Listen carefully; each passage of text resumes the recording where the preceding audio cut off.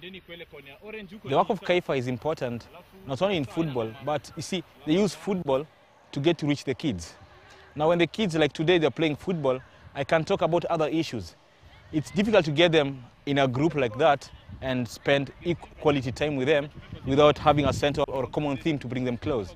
So Kaifa does that to bring the boys closer, so you can talk about life skills, washing hands and drugs and child abuse and HIV and AIDS. Yeah? So all that Kaifa does, but uses football to bring them close. The fact that KNVB started the WorldCoaches program in an effort to not only increase the football skills, the coaching skills of these people who are on the ground with all of these teams around the world, but they also are trying to bring up the idea of life skills training. The WorldCoaches program is about two things. One, to have good football players, maybe and coaches and trainers, but also to develop kids who are responsible in the community. We and the other implementing partners are going to be working very closely with selected schools to implement programs that first use football as the entry point and then bring in the water, sanitation and hygiene training as well as the infrastructure.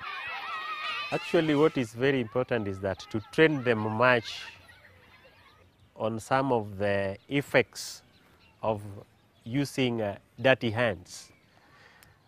Some of the diseases that we can get as a result of that. If they can be trained on the best way that the soap can also be used and the essence of using the soap, I think that one also can help them.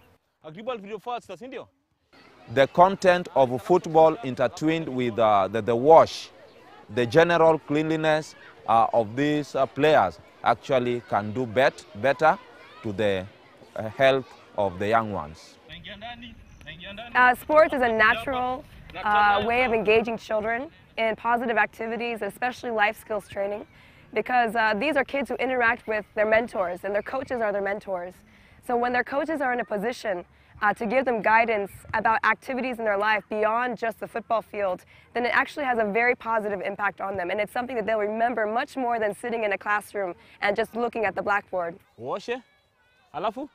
The exercise we did works in this frame. Kids, first we ask them, do they know about washing hands? Yeah, they know about washing hands. When to do it and why to do it. Silvio. But now, how to do it. Silvio. So our idea was for them to see how it's done and how to do it properly. Because if something is stuck in your hand, you know how to get it out.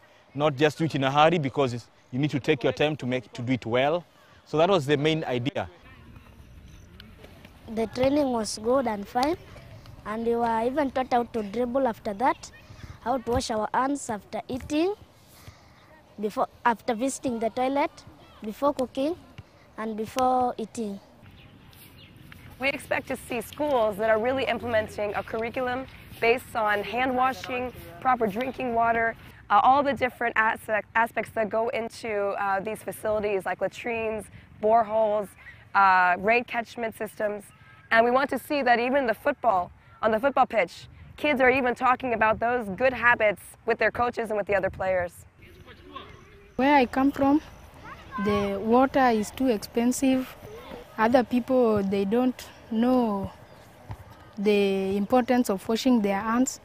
I'm going to tell my friends the importance of washing our hands, my family, and my relatives and my neighbor.